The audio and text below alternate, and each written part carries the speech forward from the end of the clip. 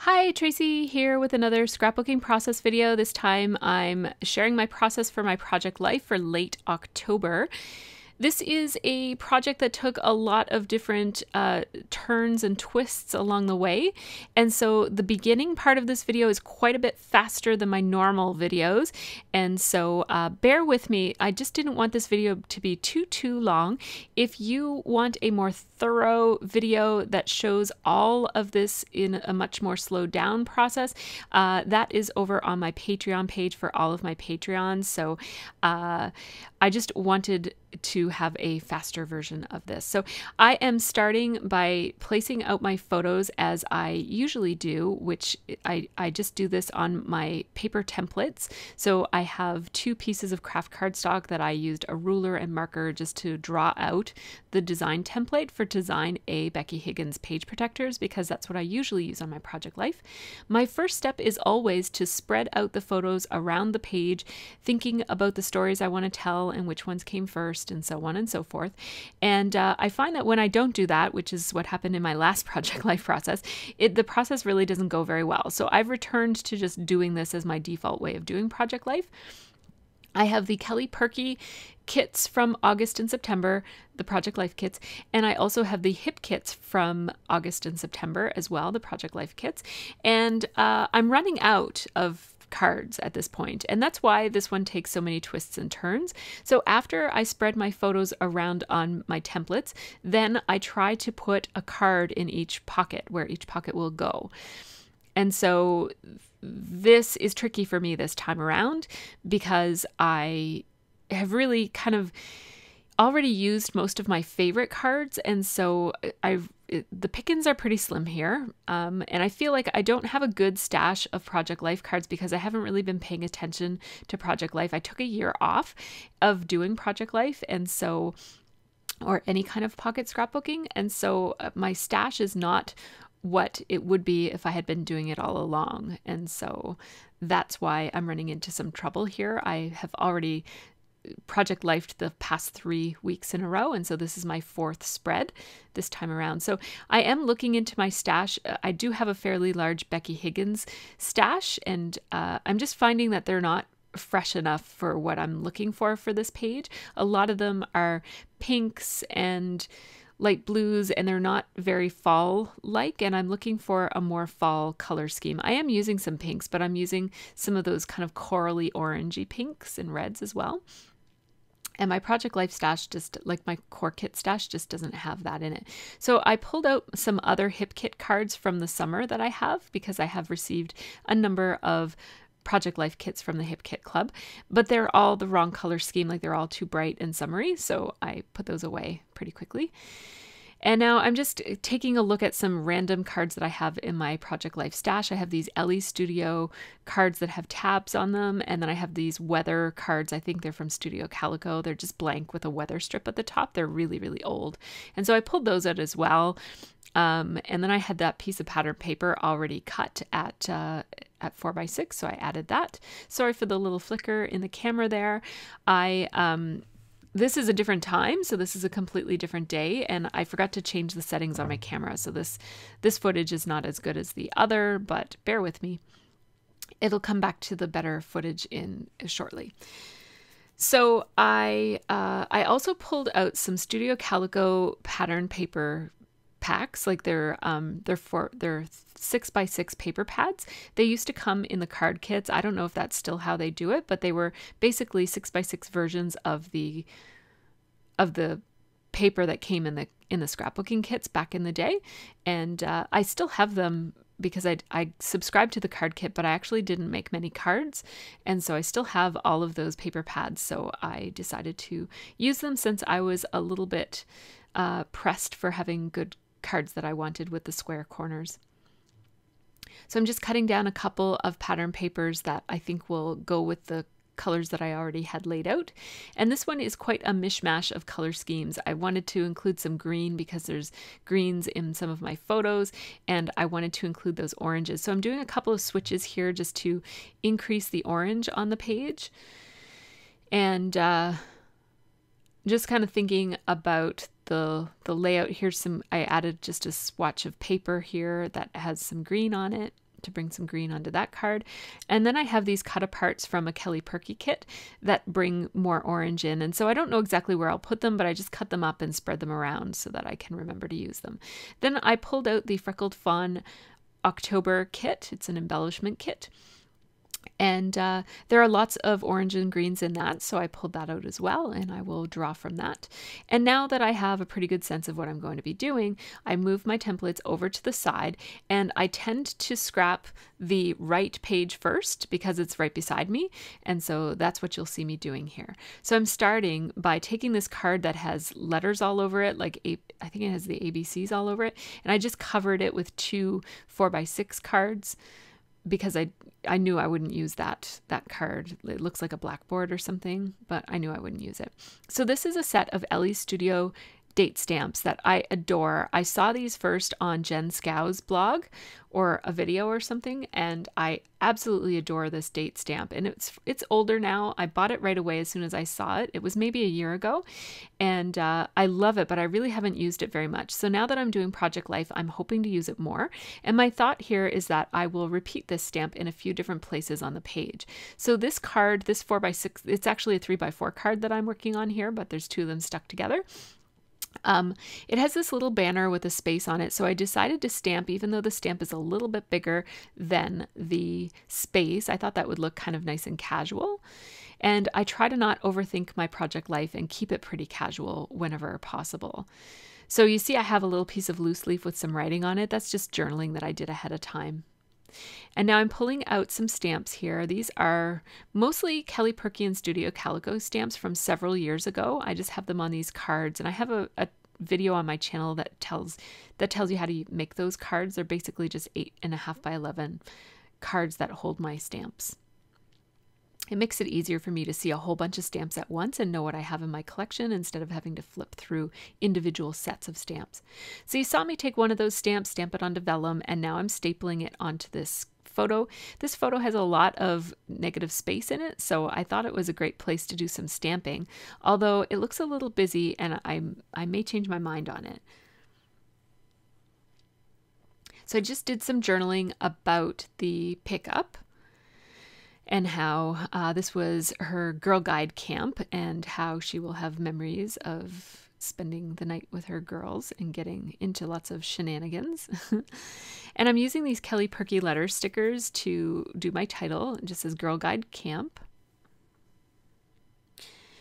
And then I'm going to handwrite the word pickup using my Sharpie pen. And just a little bit of doodling before and after. And then I'm going to fill in the negative space on this card with a couple of strips of washi. And this is the plaid washi that came in the Freckled Fawn kit from October.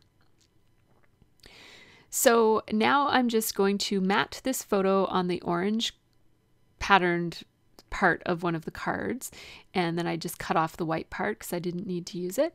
And now I'm going to layer it along with this Ellie's Studio card that was supposed to be like a tabbed 4x6 card, but I just cut it down so it would fit on the 4x6 card with those kind of like sketchy chevrons on it. I think that's an Amy Tangerine pattern paper. It might be one that was exclusive to the Studio Calico kits back in the day when I used to subscribe.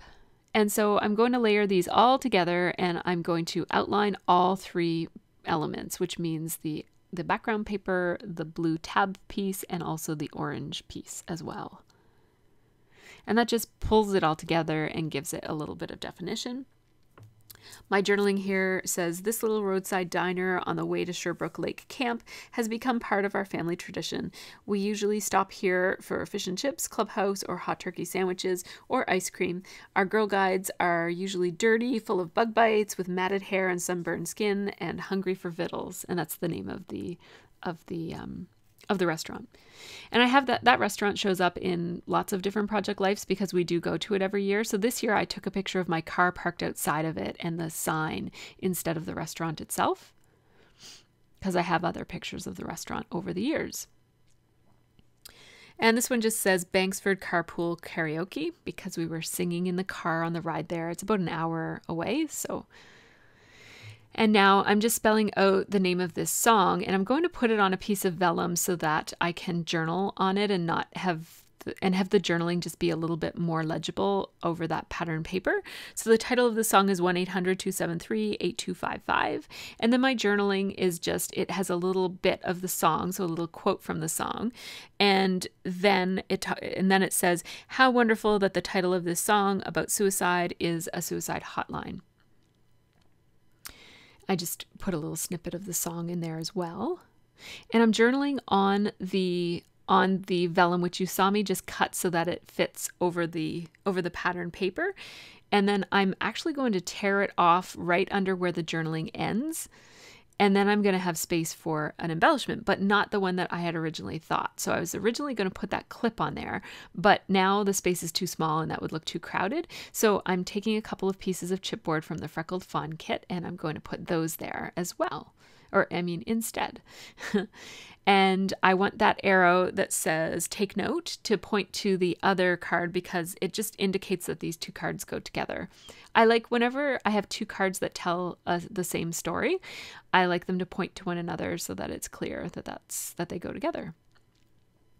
Now, this is a new Kelly it's new to me. I don't think it's new to her shop or anything, but this is a Kelly Purkey stamp set. I got the early bird stamp set and also the late night stamp set because I thought it would be really relevant for Project Life.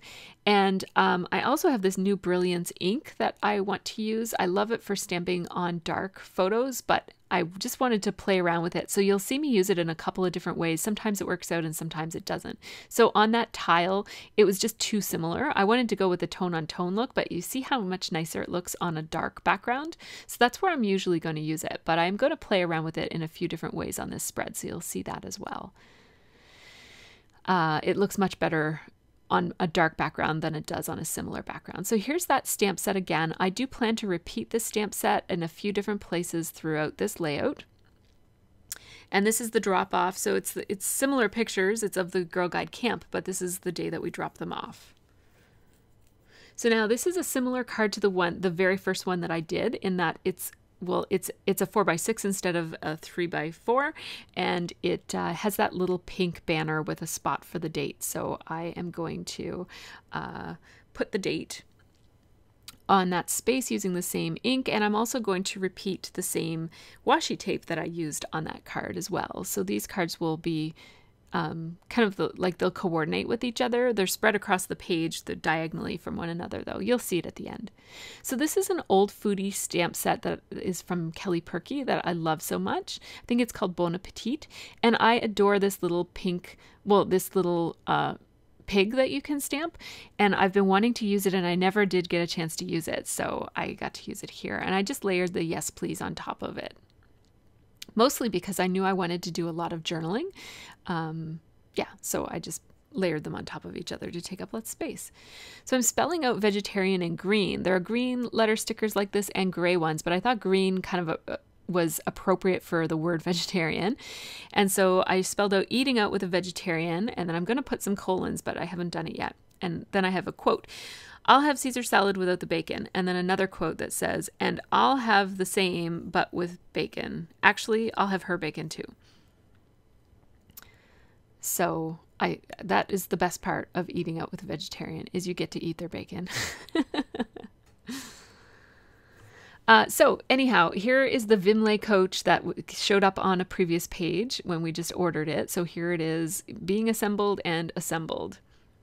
And it says every piece of fabric had to be ironed before we could assemble our Vimlay sofa. I just paired it with a card there that says, let's not try to figure everything out at once. It took a whole night to do that coach. It was for 2 people. It was quite labor intensive. So here's the right side of my page all laid out and finished. I did take off that stamp on the vellum that says epic on the card, on the photo of my daughter in the camp, because it just seemed like it was a little bit too busy.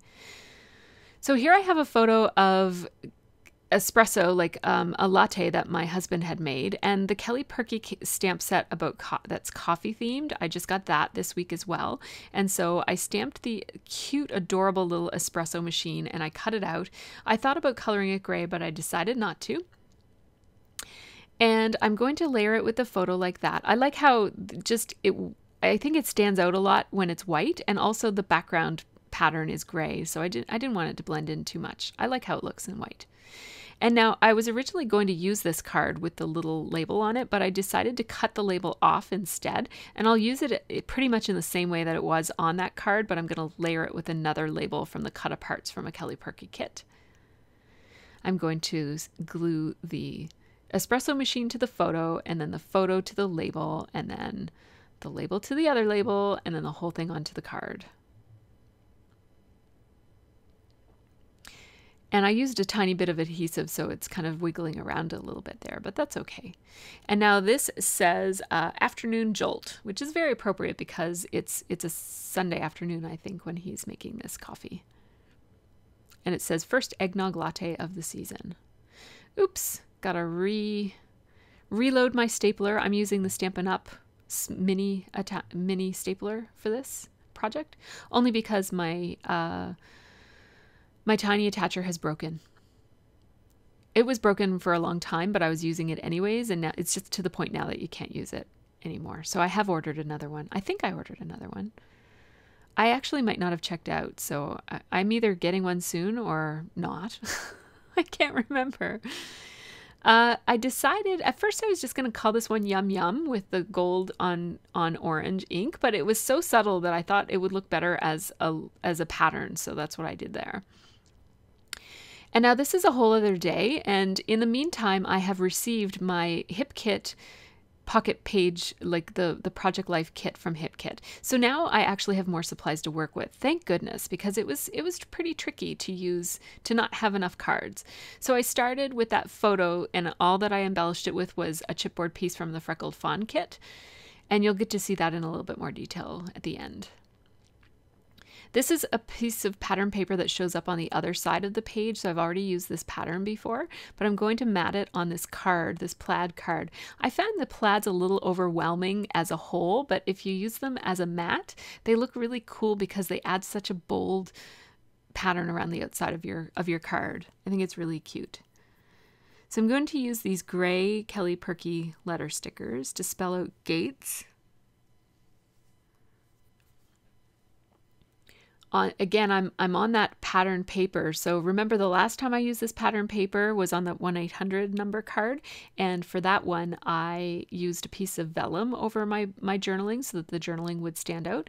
This time I'm going to use like stronger strokes. And so what I'm going to do is each stroke of lettering that I put on here, I'm going to go over and over it with my pen a couple of times. So I'm spelling out, this year we tried Gates Farm for apples. And that just helps it stand out a little bit more than if I just use my regular handwriting. It ends up being a little bit messier, but that's okay. I like that it looks bolder. I could have used a thicker pen, but I didn't have one that was the right width. Like I have ones that are much thicker, but then the legibility goes down, and you have to put too much space between your letters when you use a really thick point. And then, yeah, so that's why I kind of went over and over again so that I could control the width and not have such a wide marker. So now I'm going to put an embellishment on this embellishment. So this is a paper clip that came in the Hip Kit for the month of September. And I thought I would try using this gold ink, which I'm, using throughout this session just to kind of get used to it and see how it works. I thought I'd try it out on vellum, and one layer of that ink just doesn't stand out enough on vellum. But I thought if I stamped a couple of times, it might stand out more. So I just pulled out my mini Misty tool here, and I'm going to double stamp.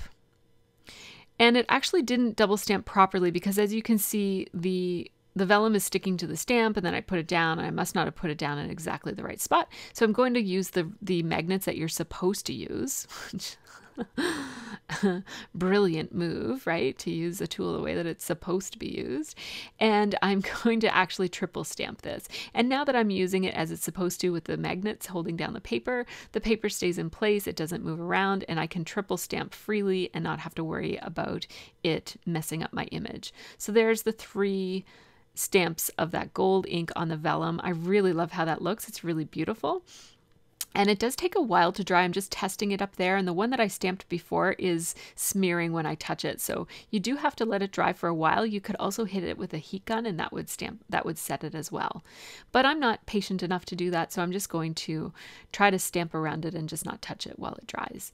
So I'm thinking about what phrase I'm going to use with this. And there are a couple of them. One of them says crafternoon, but I don't really like how that looks with the scissors, so I'm going to choose this other one that says can't wait to create. And this is a planner stamp set from Purkey that I just bought because it has a crafty theme. I don't usually buy planner stamp sets unless if it has a really useful theme for me that I know I'll use in pocket pages. So can't wait to create. I really like how this looks. It's a really cute embellishment. It's too bad I am not going to use it.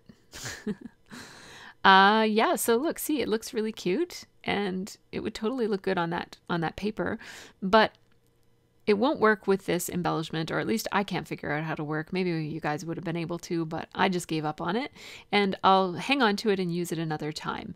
Meanwhile, this chipboard piece was sitting right alongside of me on the desk and I thought the color scheme was perfect. And this card is going to be just below a coffee themed card like the one with the espresso machine, so I thought that would look kind of cute there. Now it feels a little flat, just the chipboard on top of cardstock, and so I'm picking an enamel heart out of my stash, just a neutral one, and putting that on the heart that was drawn on the coffee sleeve. Now remember I had picked out that card for the top left-hand corner of this spread, but I changed my mind because another kit arrived and I didn't have to use that card after all. I didn't really care for it. So these cards here are the 4x6 cards that come in the October Hip Kit Club.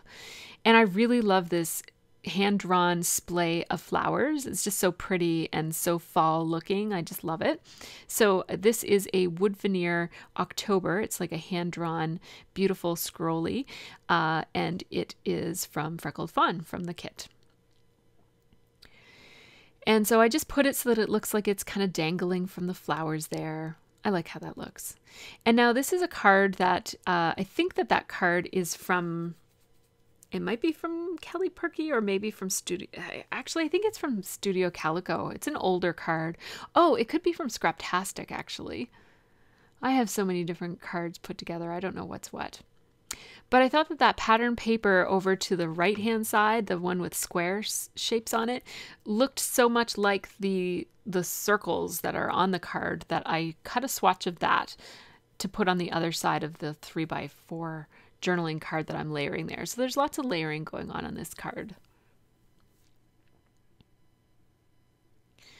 And that piece of pattern paper that's over on the right of the card there, that came from one of those Studio Calico 6x6 paper pads.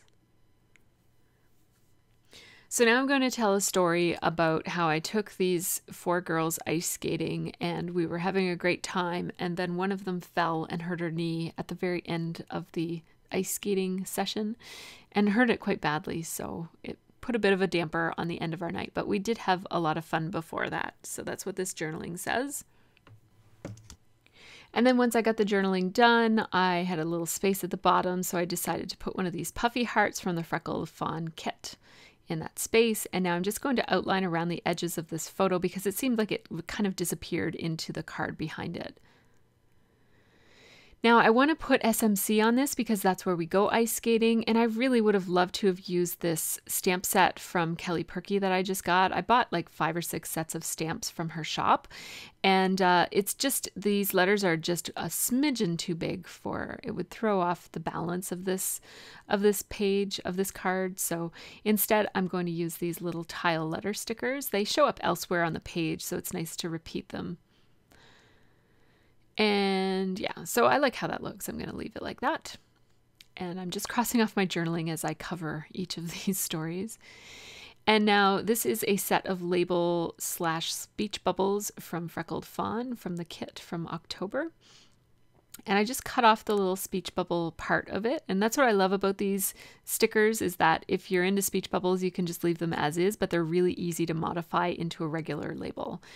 And here I'm just journaling about my daughter's she's in this activity group called Treks, and it's a part of Girl Guides, but it's kind of like an alternative for older girls to do instead of doing Pathfinders. And there's no badge work at all. They just do activities. So that's what she's taking this year. And now here are some 4x6 cards from that Hip Kit Club from October. And so I'm just pulling out a couple of, well, one card at this point, maybe. And also an embellishment.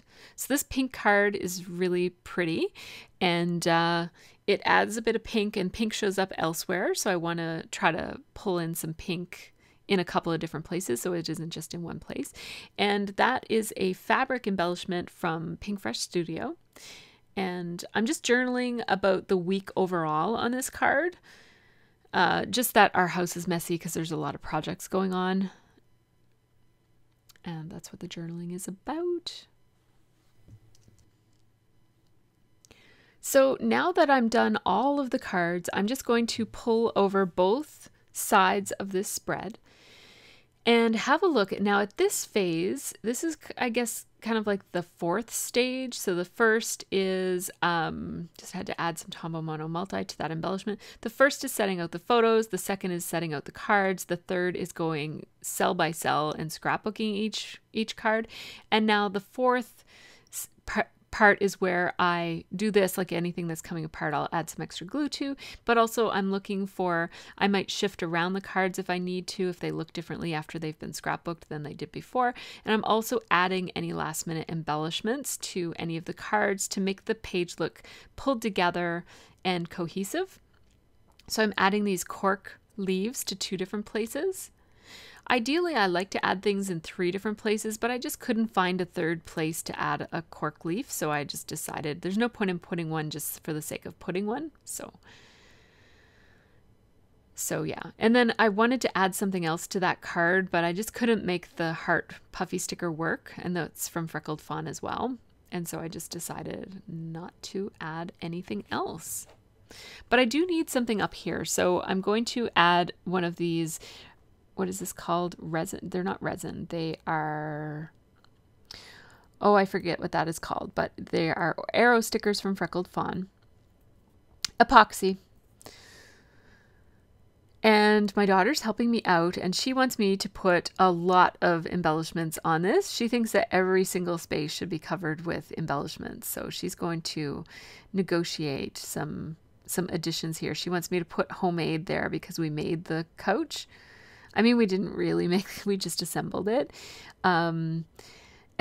And I'm saying, maybe we could put something on here. And she said, maybe the stamp that says homemade. So I thought that was a good idea. So I'm going to add the homemade stamp right there. And I wanted her to stamp it, but she didn't want to. So I'm going to stamp it. I just pulled out my Misty. I'm going to shift the photo over. It was over to the side, but now that I'm putting the homemade stamp on it, I'm going to make it centered because the homemade stamp will be centered. I'm going to use my VersaFine ink here. And she suggested I clean up my thing before I stamp it, and that was a good idea. And there, so that card looks nice. I like how that looks, and that was from the Kelly Purkey Bon Appetit stamp set. And now the last thing I'm going to do is add some more of those Ellie Studio stamps to a couple more places, because it occurred to me that all of those Ellie Studio date stamps all ended up falling on the right-hand side of the page, and none of them are on the left side. So I just need to put some dates. I'll put one right here above the word homemade on this stamp, or on this card. I mean, this card has a lot of stamping on it. And then I'll add it in one more place. So right here on this one with SMC on it, I'll just put it over here to the side, just to provide some balance to some of the other things, like the photos on the lower right hand side. So I'll put this on the kind of towards the upper middle of the left hand side. So here is how these pages look when they're finished. This is the first one, the one on the left side. And then here comes the second one on the right side. And then I took a couple of close-up photos of some of my favorite cards for you to have a closer look at. And I will link in the information section below. I always link in the information section below the Flickr album for each of my projects. So if you ever want to take a closer look so that you can scrapbook or pin them or save them for scraplifting or anything like that, you can always check out the link to my Flickr album, because all of my projects are nicely organized over there for those of you who want to see them still for a few minutes. I really had a lot of fun with this page, although it definitely took a very, very long time. And I think that's just because my supplies did not kind of do me well this time around. And I think I need to plan for what I'm going to do when I'm running out of cards at the end of the month. And whether that means having a backup supply, or I'm not sure what the solution will be. If you guys have any advice for me, you can just let me know in a comment below. Take care, and thanks so much for watching. Check out some of my other videos if you'd like to, and have a really great scrappy week.